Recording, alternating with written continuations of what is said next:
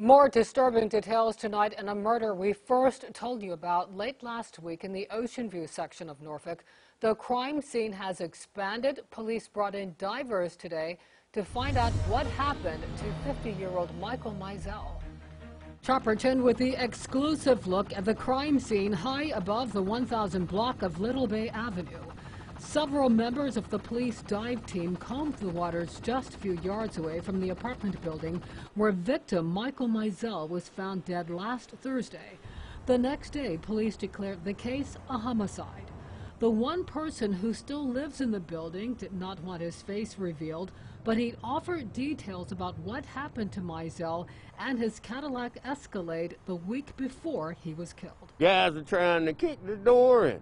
And then the guys turned around and shot up the vehicle. And he had 2 bullet holes in the passenger door. The passenger window was shot out. 2 bullet holes in the front grille and 2 bullet holes in the windshield. And he was here for 2 or 3 days. The bay is only part of the expanded crime scene. Just outside the victim's unit, tape surrounds items that had been stored in a demolition dumpster. The last tenant says investigators combed through the discarded items after Mizell's remains were found. And all that debris and everything, they pulled all that out the container and twisted it. This container right here, all of this debris was in this, and they emptied that, and they spun it around. And they started going through this debris to look for evidence, perhaps? Yes. Yes. And now they're looking in the water, apparently. Yes, that's what I assume.